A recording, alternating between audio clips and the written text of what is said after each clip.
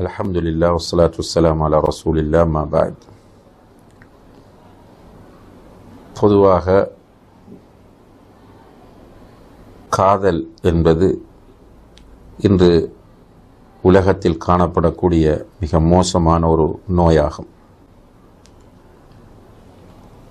ஆண்களும் பெண்களும் பள்ளிக்கூடங்கள், பல்கலைக்கழகங்கள், கல்லூரிகளிலே ஒருவரை காதலிப்பது என்பது இன்று சர்வசாதாரணமான விஷயமாக மாறியிருக்கிறது.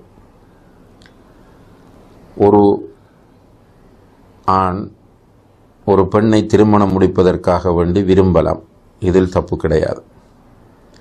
அந்த விருப்பத்தை அவர் தெரியப்படுத்துவதாக இருந்தால் அந்த பிள்ளையின் பெற்றோரிடத்தில் போய் அல்லது பாதுகாவலர்களிடம் போய் தன்னுடைய விருப்பத்தை தெரியப்படுத்தி சரியான முறையில் அந்த திருமணத்தை நடத்துவதில் மார்க்கத்தில் எந்த தடையும் இல்லை.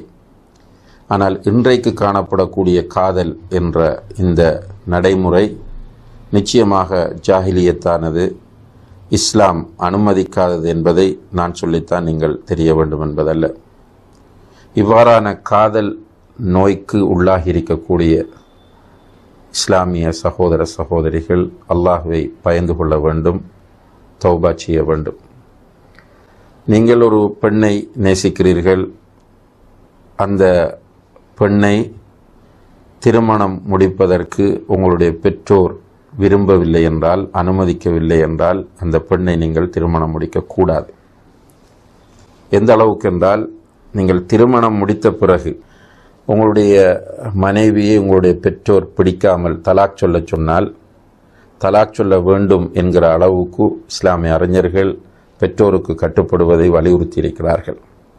எனவே நீங்கள் காதலித்த அல்லது விரும்பிய ஒரு பெண்ணை பெற்றோர் திருமணம் முடிக்க வேண்டாம் என்று சொல்கிற போது நீங்கள் அதை தவிர்ந்து கொள்கிறீர்கள் என்றால் நிச்சயமாக அது உங்கள் மீது குற்றமாகாது. நான் வாக்களித்து விட்டேன், ஏமாற்றுகிறேன் என்றெல்லாம் கிடையாது. நீங்கள் ஏற்கனவே செய்தது பாவமாகும். அதற்காக நீங்கள் தௌபா செய்து கொள்ளுங்கள். பெற்றோர் சொல்லக்கூடிய சாலிஹான நல்ல பெண்களை நீங்கள் திருமணம் செய்து கொள்ளுங்கள். வல்லாஹு தஆலா அலம். அல்ஹம்துலில்லாஹ் வஸ்ஸலாத்து வஸ்ஸலாமு அலா ரசூலில்லாஹ் அம்மா பஅத்.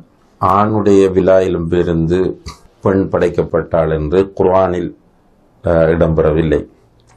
மாறாக ஹதீஸ்களிலே ஆணுடைய விலாயிலிருந்து பெண் படைக்கப்பட்டதாக வருகிறது. இதுவும் படைப்பின் ஆரம்பத்தை பற்றி சொல்லக்கூடிய செய்தியாகும். ஆதம் அலைஹிஸ்ஸலாம் அவர்களை அல்லாஹு தஆலா களிமண்ணிலிருந்து படைத்தான். அவர்களிலிருந்து, அவர்களுடைய விலாயிலிருந்து ஹவ்வா அலைஹிஸ்ஸலாம் அவர்களை படைத்தான் என்பதுதான் இதனுடைய அர்த்தமே தவிர இது உலகத்தில் பிறக்கிற எல்லோருக்கும் பொதுவானது என்று புரிந்து கொள்ளக்கூடாது. பொதுவாக இப்போது நடைமுறையில் உள்ள அல்லாஹு தஆலா குர்ஆனில் சுட்டி காட்டக்கூடிய விஷயம்,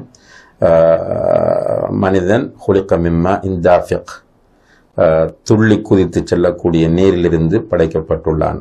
எனவே இப்போது மனிதன் படைக்கப்படுவது ஆணும் பெண்ணும் தாம்பத்திய வாழ்க்கையில் சேர்வதன் மூலம், அவர்கள் உடலுறவு கொள்வதன் மூலம் ஆணுடைய உயிரணுவும் பெண்ணுடைய சினை முட்டையும் சந்திப்பதனால் ஏற்படக்கூடிய அந்த நிகழ்வினால்தான் இப்போது மனிதன் பிறக்கிறான் என்பதுதான் குர்ஆனும் ஹதீஸும் சொல்லக்கூடிய வழிகாட்டலாக இருக்கிறது. வல்லாஹு தஆலா அலம்.